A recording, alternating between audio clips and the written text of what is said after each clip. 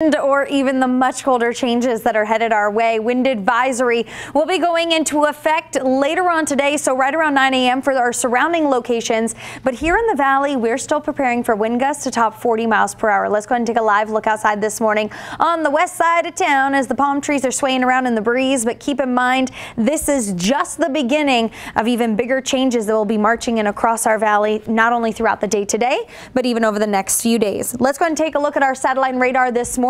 We have very cold air dropping down out of Canada that's going to be moving. It's already moving across the northern half of our state, bringing in some snowfall, and it's going to be arriving right here in the Vegas Valley over the next couple of days. Live look outside. You can see we have plenty of high clouds in the mix. We're currently at 58 degrees with the wind gusts approaching 30 miles per hour. Very windy start to the day, so you're going to be reaching for that sweater or jacket as you head out the door, as temperatures are currently at 53 in Summerlin, 58 in Ellis Air Force Base, 55 in Boulder City, and 55 in Seven Hills.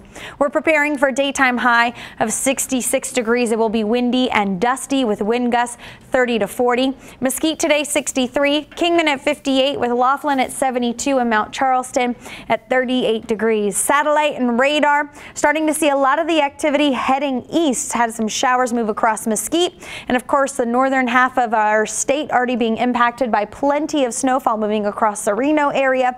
And we're going to increase the potential for seeing that winter weather right here at home as a winter storm watch goes into effect tomorrow morning. For all the locations shaded in blue here on your screen, heavy snowfall possible above 3,000 feet. We're talking accumulations of 1 to 7 inches. So here comes the system bringing us the potential for some scattered showers. We're mainly surrounded by the rain, so a little bit of light drizzle possible today.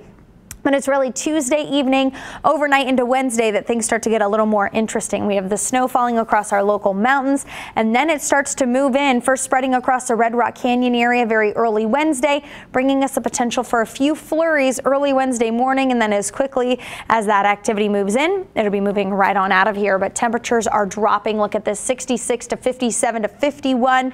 Finally, we'll be back in the low 60s throughout the weekend.